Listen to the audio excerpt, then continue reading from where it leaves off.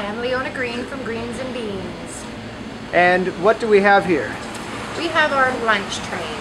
We're going to have this set up around our room here so that when people order lunch we can just let the train deliver it to them, because we've gotten too lazy to carry them out to the tables. And when will this happen? September 14th is going to be the inaugural trip of the lunch train. We have the mayor coming, hopefully, to cut the ribbon cutting, and we're going to make it a fundraiser that day for Lac-Megantic, where they had the railway tragedy.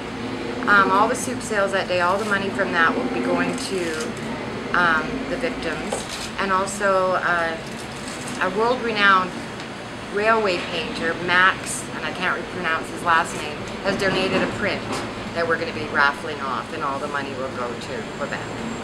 So what started out as just me being lazy is going to turn into a big fundraiser. Well, that's great. We look forward to seeing the train come around the lunchroom. Thank you.